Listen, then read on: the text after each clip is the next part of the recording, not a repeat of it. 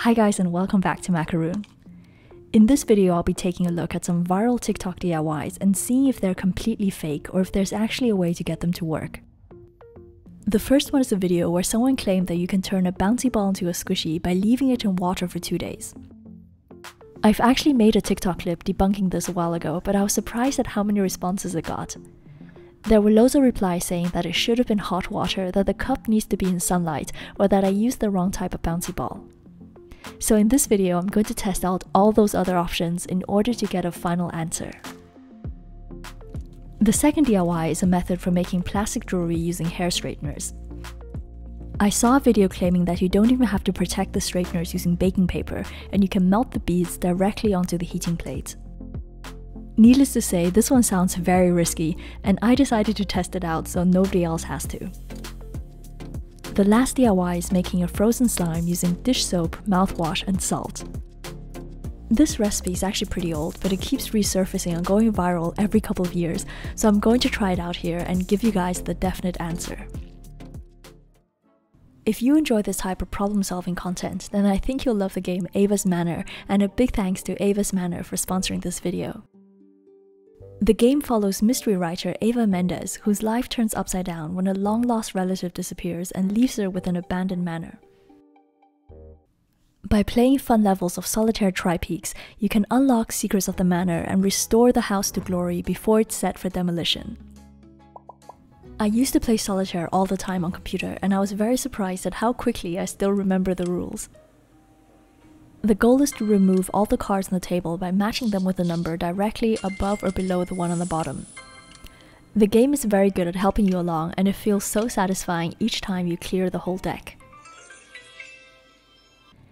Ava's Manor is a very relaxing way to wind down after a stressful day, while training your brain with puzzles that are challenging but not overwhelming. It's also great for taking small breaks throughout the day because the levels are short and self-contained. The story side lets you have fun with creative DIY ideas, and you can feel very proud of all the progress you've made. I love interior design games, and here you get to choose from tons of furniture and garden options to create your own unique space. Ava's Manor is free to download using my link below, so be sure to check it out. And now let's get started with the first DIY. These are hard bouncy balls made from rubber, which I used in my first TikTok experiment. Many viewers said that I should also try the other type of DIY bouncy balls, so I found a kit for making those as well. These colorful chips are made from PVA, which is a type of water-soluble polymer. It's the exact same thing you can find inside glue or peel-off face masks that enables you to make slime. This was a really easy kit to put together. You simply fill the mold with 3 packs of PVA and then dip it inside lukewarm water.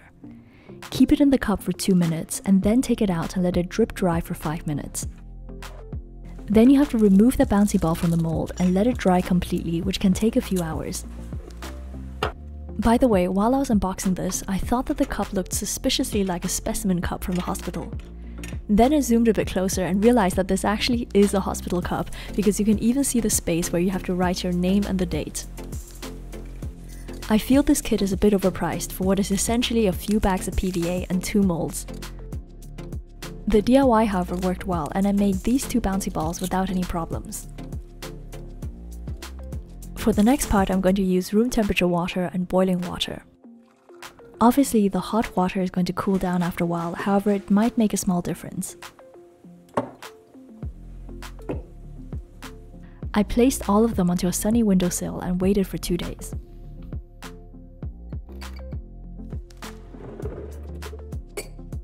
As you can see, the first kind of bouncy ball didn't react at all, which wasn't a big surprise.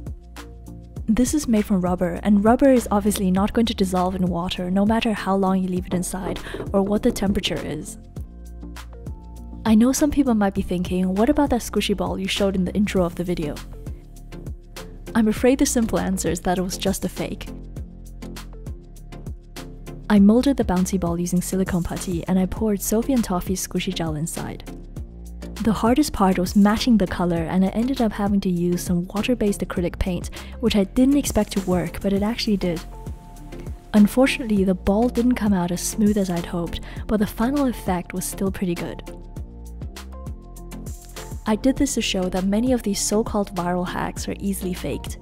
People can simply switch out items or not show you part of the process.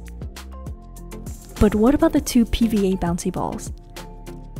I was pretty curious about this as well because PVA does react with water. As you can see here, the outer layer looks fuzzy and almost jelly-like. I can push it around with my finger, however the inside of the ball is still very much solid. This is definitely not a squishy, but more like a sticky layer of jelly around a hard ball. I'm pretty sure that you can make slime with this because it feels exactly like clear PVA glue. The ball that I put in boiling water has dissolved a bit more because the liquid looks cloudier. I'm actually going to leave these in here for much longer to see how much of the PVA can dissolve and whether we can turn it into slime. I'll post the updates onto my YouTube Shorts and TikTok, so be sure to follow me there if you want to see it.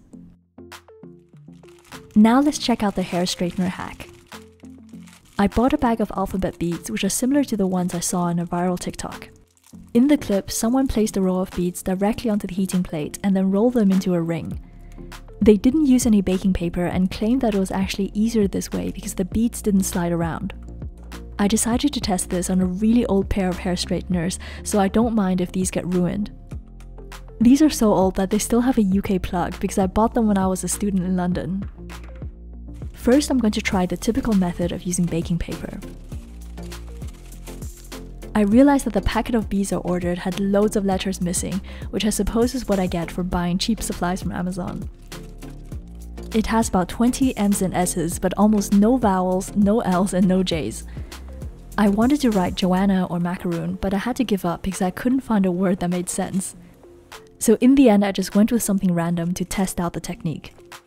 I found that the easiest way was to place the beads between 2 sheets of parchment paper and then carefully press everything together. The plastic melted fairly quickly, however the letters started to distort and they don't look as good. It is possible to bend this into a ring shape, but the plastic is very hot, so I feel the whole process just isn't worth the risk. And speaking of risk, now it's time to melt some beads directly onto the heating plate. I was convinced that this is going to burn and stick to the iron, however to my surprise it actually worked pretty well. It turned out just like the baking paper version, but I noticed that the plastic on both is very brittle. Even if you do bend it into a ring, it falls apart extremely easily, so this method is not going to work for jewelry. The heat also melts the ink, so the final result looks pretty bad, and it's not something that anyone would want to wear. Maybe the temperature on my straighteners were too high, but this is definitely a DIY that I would not recommend trying. Last but not least, we've got dishwashing soap slime. I've seen many versions of this recipe that also claim to work with shower gel, shampoo, or conditioner. So before we start, we need a quick recap on the chemical composition of slime. Slime is simply a chemical reaction between PVA and borate under alkaline pH conditions. Real slime is not going to stick to your fingers because it consists of chains of plastic polymers. Any mixture that melts or leaves residue on your hands is not slime. Now that we know this, let's finish up the recipe. As you can see, I'm mixing together some dish soap, mouthwash, and salt. Then I left it in the freezer for a few hours. In the viral TikTok video, the mixture has the same color and transparency after it's been frozen. However, in real life, this mixture actually turned opaque and it's definitely nowhere close to slime. I can poke my finger right through the top and the texture reminds me more of frosting. You can't see it on camera, but this was also freezing cold and it was extremely unsatisfying and almost painful to play with.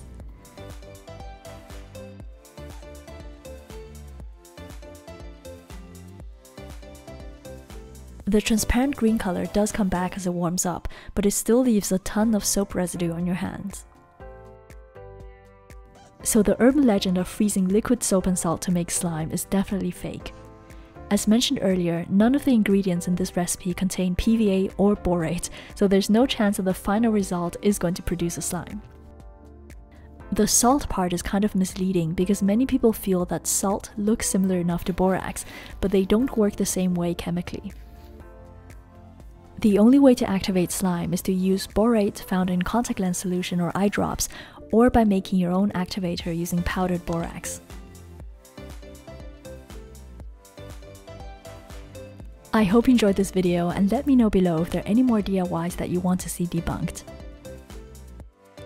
I didn't show the original clips because I didn't want people going back to those accounts to accuse the creators of lying. I think it's just important to question everything you see online and realize that fake content is often there for entertainment.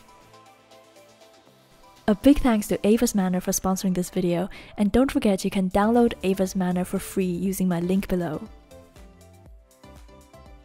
I finally have YouTube Shorts now, so be sure to subscribe to me if you haven't done so yet.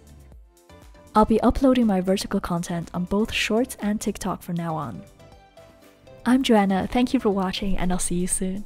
Bye!